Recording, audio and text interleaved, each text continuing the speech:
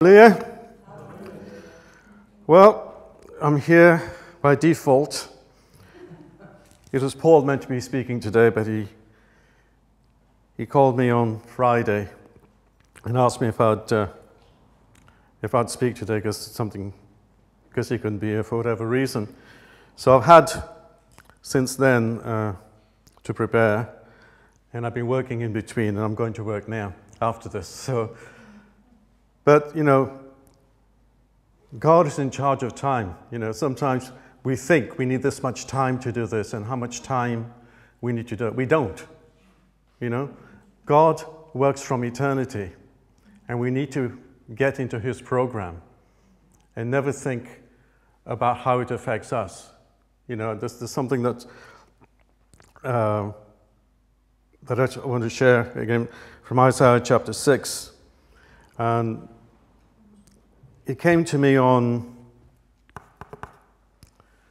Thursday when I got the news of Queen Elizabeth, and it affected me more than I thought it would. It's almost like I knew her personally, but I didn't.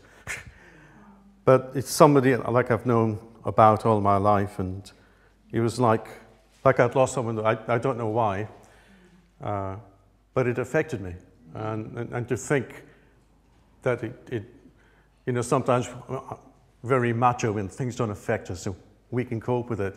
No, it did affect me. And the next day Paul asked me to speak, but when that affected me, the Lord gave me a word. And it comes here from Isaiah chapter 6. I'm going to share that with you. It's one of my favorite verses anyway. In the year that King Uzziah died, I saw also the Lord sitting upon a throne, high and lifted up, and His train filled the temple. Above it stood the seraphim. Each one had 6 wings. With 2 He covered His face, and with 2 He covered His feet, and with 2 He did fly. And one cried unto another and said, Holy, holy, holy is the Lord of hosts. The whole earth is full of His glory. And the posts of the door moved at the voice of him that cried, and the voice was filled with smoke. Then said I, Woe is me, for I am undone, because I am a man of unclean lips, and I dwell in the midst of a people of unclean lips. For mine eyes have seen the King, the Lord of hosts.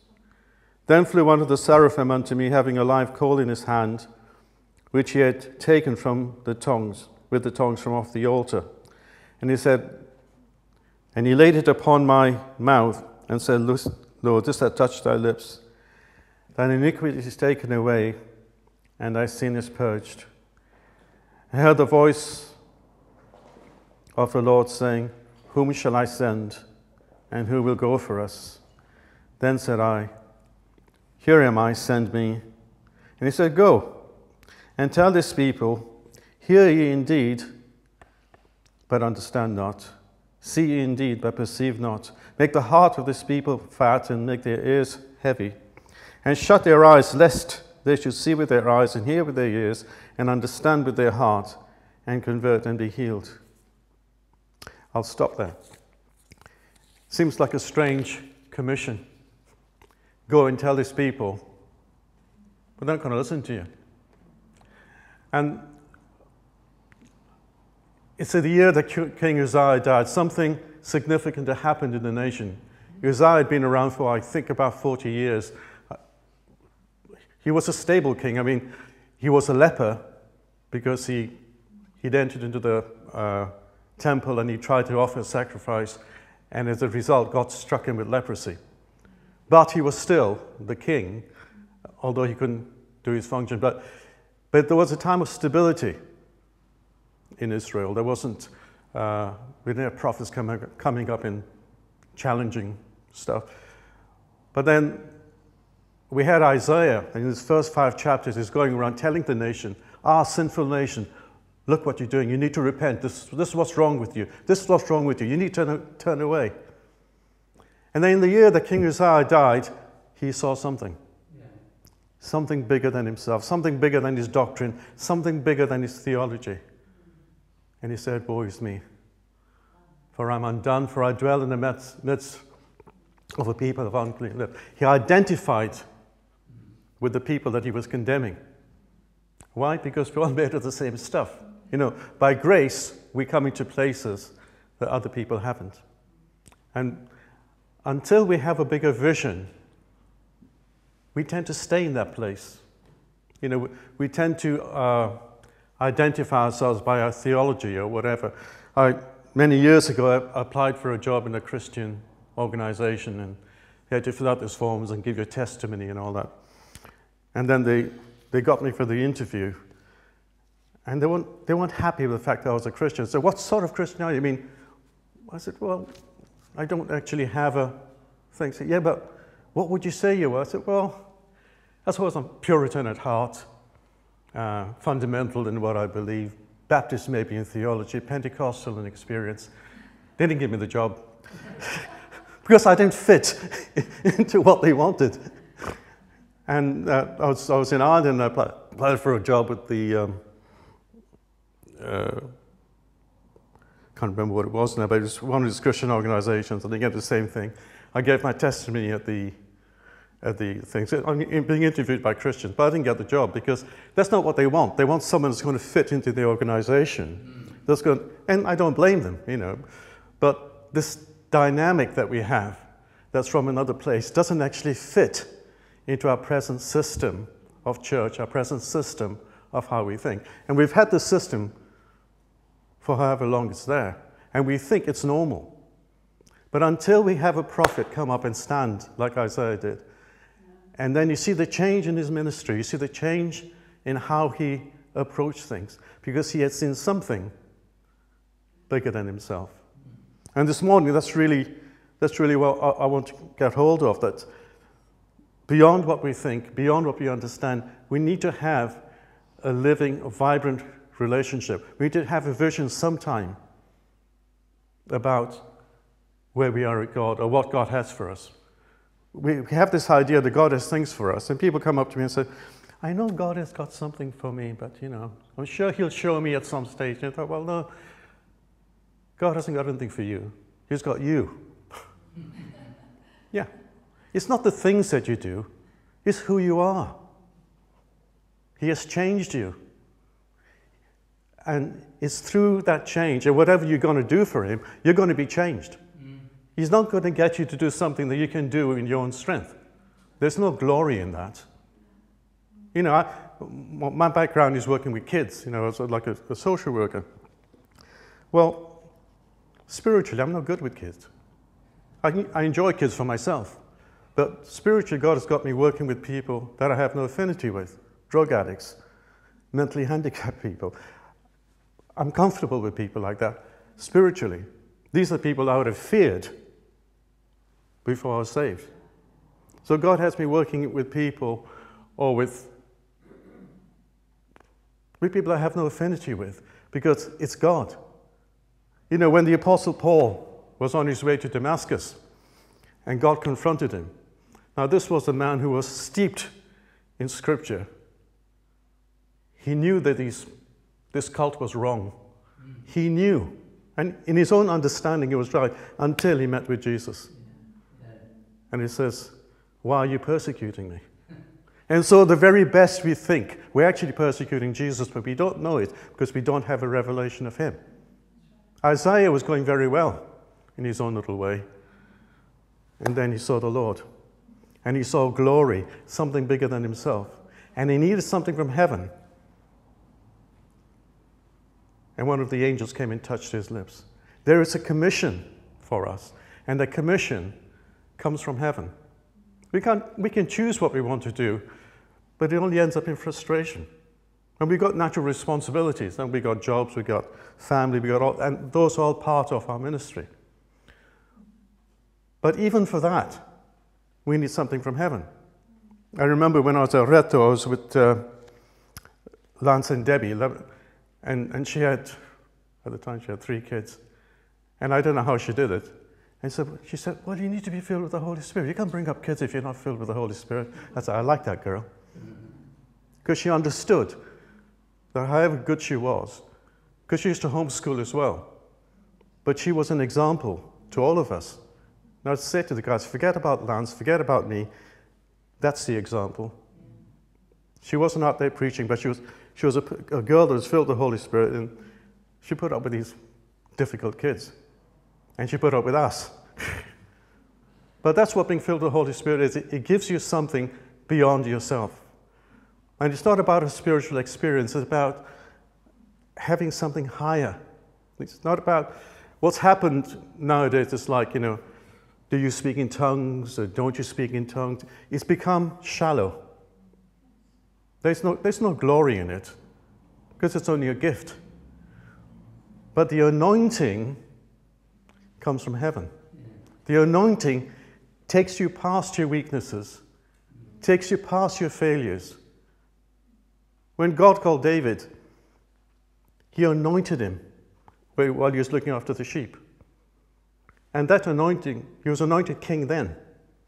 And that anointing caused him to defeat the lion and the bear and Goliath.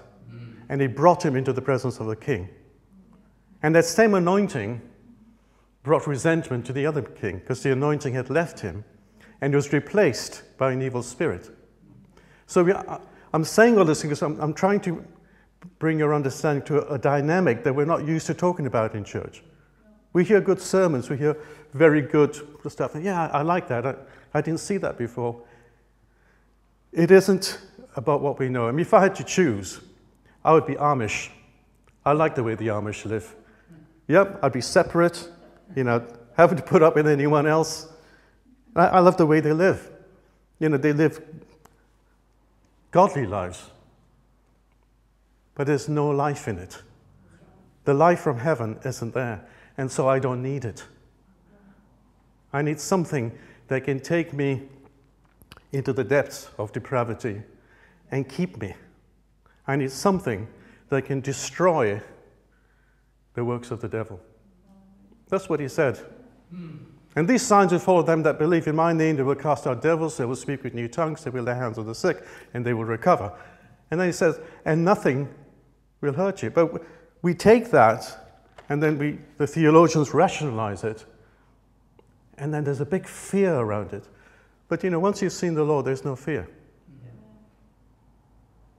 Fear is indicative of people who haven't received something from the Lord.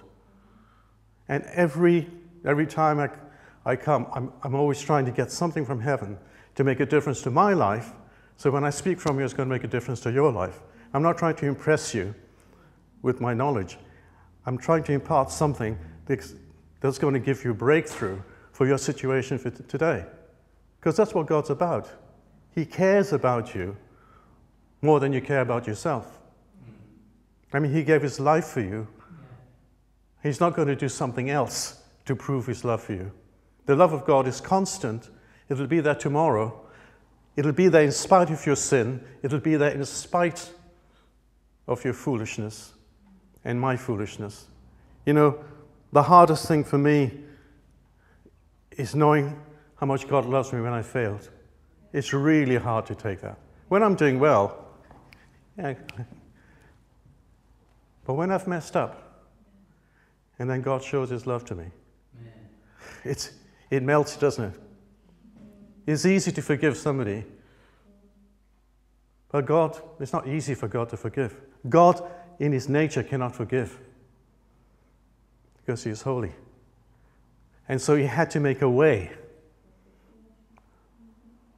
The propitiation of Jesus becoming sin for us. And it's through that he can forgive you. And it's through that he wants to forgive you.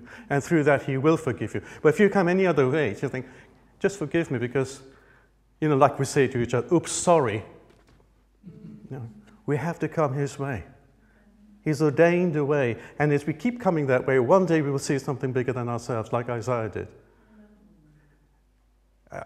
And he deals with your self-righteousness. We have that whenever somebody has an encounter with God. We have it with Moses. Moses, when he was in Egypt, thought, there's a calling on my life. I've been in Pharaoh's palace. I think God's going to use me to deliver Israel. So he went and he killed an Egyptian. And he got found out and he was on the run. So 40 years with the Midianites, he probably couldn't speak Egyptian anymore. And he probably couldn't speak much Midian because he was sheep all the time. And he had a wife called Zipporah, so he was happy in the desert. And so God came to him in the burning bush. He said, take your shoes off, you're on holy ground. He said, now I want you to go to Pharaoh. I want you to tell him. He'd seen something bigger than himself. He'd lost confidence in his speech. It says in Acts chapter 7, when Stephen talks about Moses, he was a man mighty in words and in deeds. Suddenly he can't speak. He said, now you can go to Pharaoh now and tell him what I've said. Yeah? God does things his way. But Moses had to see something bigger than himself. It was the same with Job. Have you seen my servant Job? There's no one like him. Then Job he lets the devil loose on him. And Job retains his integrity until he can't take it anymore. And he says, and then the Lord speaks to him and he says, I've heard with the hearing of the ear, but now I see. Yes. And we need to see things. I'm not talking about having spiritual experiences for the sake of it. Because if you're going to go for spiritual experiences for the sake of it, you'll get them, but they won't be from God. Okay? This is about integrity before God. It's about integrity in the Word. It's about integrity in prayer. And let God's timing for when He's going to come to you come. But there's things we need to cultivate. We need to cultivate this discipline of prayer. We need to cultivate the discipline of being in the Word and allow God to come when He will. We can't dictate to God what He's going to do. He does things on His terms. This morning I stood up and gave a word. I was reluctant because I'm preaching. I thought, well, I'm dominating everything, and I'm very self-conscious about this thing. But if I hadn't, I would be disobedient. So it's not about my reputation. I don't care what people think about me. People don't think about me that well anyway, except they should. At the end of the day, the only person that really loves you is God. And I came to that place. I heard a preacher say it one time, and I realized ultimately He is the only person you can trust. Ultimately, He is the only one that has your welfare at heart. There's no romance in it. He laid down His life. And that's what love is. Love isn't about romance. It isn't about feeling. It's about willing to lay down your life for someone else. Love in the church, that's what it's about. It's not about hugging each other. It's about being able to get past people's faults, get past whatever you can see, because we understand that we're all made of the same thing. And when Isaiah saw that glory, he realized, woe is me, for I'm undone. And then you had the Apostle John. Remember, before the Lord ascended into heaven, they were very Jewish, these apostles. Will you at this time restore the kingdom to Israel? And that must have been playing on John's mind for I don't know how long. And then, in the book of Revelation, the Lord appears. He said, I heard a voice behind me. We always look in the wrong way. And God gave him a revelation of what was going to happen. And in that, there's a lot about Israel. If you read the book of Revelation right, you will see how, yes, it's about the church, but there's a lot there when he talks about the tribes, when he talks about, and it's basically settling John's heart about what's going to happen. When the New Jerusalem comes down, it's going to be the tribes and it's going to be the apostles. Can you see what I'm saying? It wasn't for John to know these things until God was ready to reveal them to him. In the meantime, he had to preach the gospel. In the meantime, he had to do the things that he had to do. But when he got the revelation, when he got something higher than himself, it changed things. It changed things for us. I don't know where I'd be without the book of Revelation. It's the first book I read when I got saved, because I'm like that. I want to know how it ends. I'm no good at mysteries. I'm no good at whodunit, you know. I want to know. And then I can read it because I haven't got the anxiety. It's the same with football. I can't watch a live match because my things. Once I know the result, I can watch it for the sake of enjoying the football. But I haven't got anything in my heart that's going to go with it. So that's why, you know, That's why I love this word. It's a finished work. It is done. All we have to do is get into God's program. But getting to God's program requires a discipline. Remember when I never went to Sunday school because I didn't get saved till I was 31. But when I used to go to church, in the Sunday schools, they used to teach songs like, read your Bible, pray every day if you want to grow. Did you do that? We didn't sing that one. We sang similar ones. Yeah, but things like that. But it's true. People don't read their Bibles and they don't grow. I mean, reading your Bible for yourself and coming to the knowledge of the truth. Instead of listening to ready-made doctrine, ready-made stuff. So you know a lot of stuff, but you've not yielded yourself to the Word. You've not made the Word the basis of your life.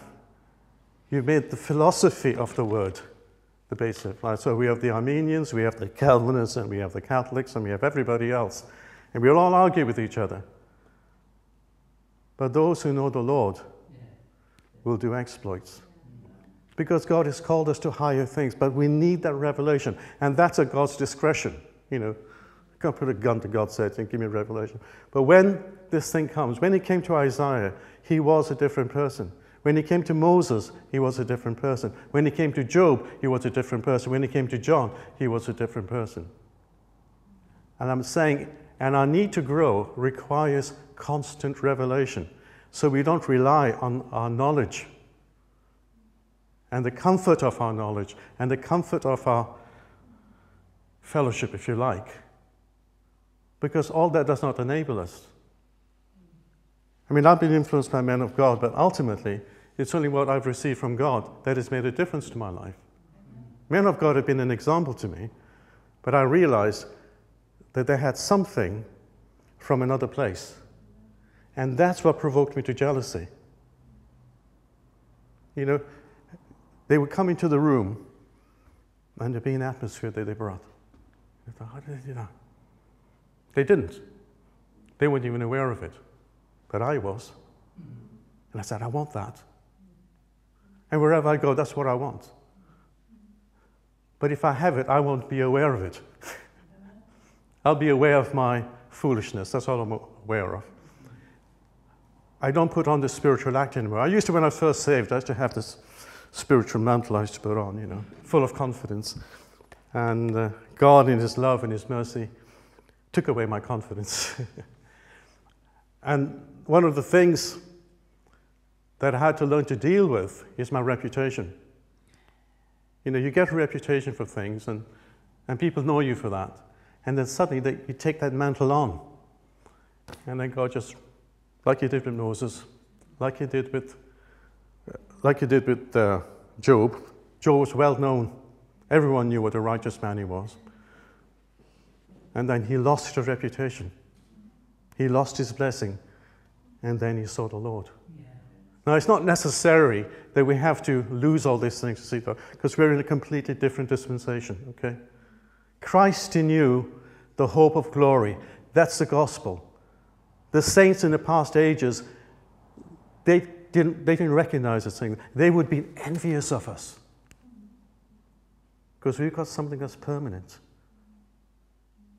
The presence of God is always there. It's just that we take it for granted.